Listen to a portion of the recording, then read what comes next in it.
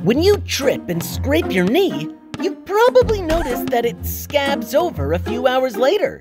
But what is a scab exactly, and how do they help you heal? Let's find out on today's episode of Colossal Questions. A scab is just the protective layer that forms over our cuts or open wounds. They start to form just about the moment your skin first gets damaged by a scrape. The moment your brain realizes you have a cut, it will start forming a blood clot where the injury is to stop the bleeding. Once the clot forms and the bleeding stops, it's time for your body to start healing the wound. As the blood clot dries out, it hardens and forms a protective layer over the cut. That's the scab.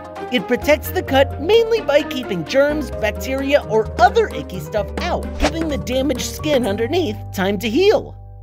Scabs kinda just look like ugly lumps of gross, crusty stuff, but underneath, there's all kinds of things happening to help heal the scrape. Damaged blood vessels are being repaired. Dead skin cells are being removed and replaced with brand new ones, and white blood cells rove around looking to root out and eliminate any germs that might have gotten in.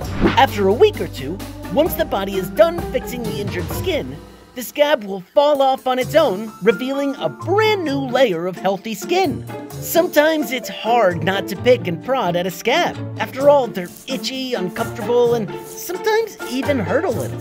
But the best thing you can do is just leave the scab alone and let it do its thing.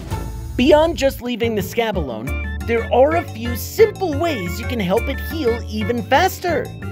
For starters, wash it with soap and water. Not only will that help clean the scab, but it'll keep it from getting too dry, which is what makes it so itchy. Bandages are also a great way to keep a scab clean, covered, and away from curious fingers. So, next time you've got a new scab you're just aching to itch, just try your best to leave it alone. If you can.